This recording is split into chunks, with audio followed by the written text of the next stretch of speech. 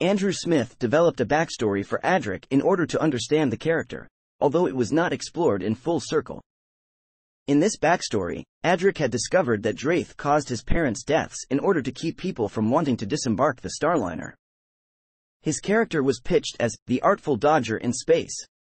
Matthew Waterhouse has said that the reason he thought the Doctor found Adric annoying was that he noticed some of himself in the boy.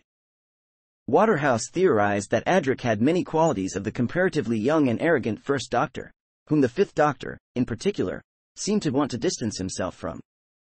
The Doctors Revisited, the Fifth Doctor. According to FASA's The Master, which this wiki does not consider a valid source, Adric was saved from his death by the Celestial Intervention Agency, and became the Time Lady Lamora's companion.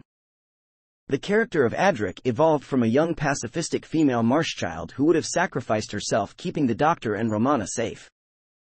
He was killed off because it was decided that 3 companions was too many and that the character was unpopular. Matthew Waterhouse was U.S. pet at this decision, but was mollified slightly by the fact that the Doctor could still visit Adric at any point in time. He was originally going to be killed off in an unmade story called The Enemy Within.